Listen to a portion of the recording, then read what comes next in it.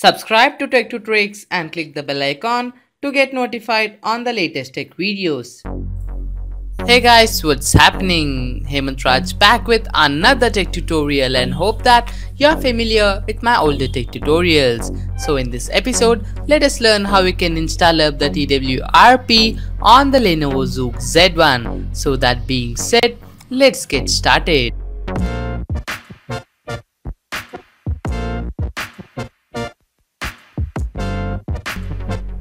So before getting started with the installation of the TWRP, you need to scroll down and go to the settings section and scroll down and click on the about phone and tap on the build number several times until you see developer options are enabled.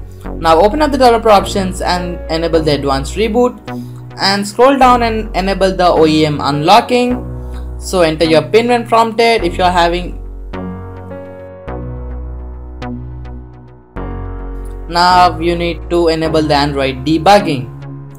So guys, getting started, first check the description box. All the links of these websites will be in the description box below. So guys, the first link will redirect you to this page, the TWRP image. Click on download button to download this. And the second page, you'll be redirected to the ADB setup. Click on download button to download this. And the third one is the universal Android USB driver. Make sure you download this too. You can either download the ADB setup or go with the minimal ADB right here and download any of this. So if you're downloading the minimal ADB fastboot, make sure you download the latest one. All the links will be given in this website below. You'll be categorized according to the versions. So once all your downloads are completed, you can go and check them out. So right here I have completed all my downloads. So this is how it looks. The universal Android driver, ADB setup and the TWRP image.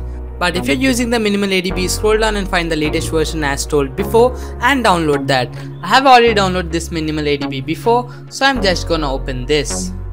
So double click on the minimal ADB fastboot and double click on the application to launch this setup. Click on the run when prompted and your application should open like this. Now click on the next, I accept agreement and select up the destination for your choice. So I have selected up the D drive. So once you are done, click on the OK, next and install.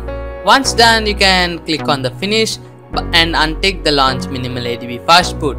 Now simply copy the TWRP image file to the destination where you have installed up the minimal ADB fastboot. So it is D drive for me. So simply click on the paste. And now you need to hold down the shift key and right click and open up the command window here. And now go to the description box and copy these commands. So the first command will be ADB reboot bootloader. Make sure you connect your device before entering this command. So once done, your device will be booted up into the fast boot mode. Now copy up the second command and enter it. Whether your device drivers are properly installed and your device is properly connected to your PC. So once you see your device, you can go with the third command, that is going with unlocking of the bootloader. So simply copy that and paste. You can see a message OK, then your bootloader is unlocked successfully. Now copy up the fourth command to check whether your bootloader is unlocked successfully. You can see the device tampered is false and device unlocked is true. It means the bootloader is unlocked successfully. Now goes the last and final command, that's flashing of the TWRP. But before flashing that, you need to rename the image file to recovery. So simply rename that to recovery and enter.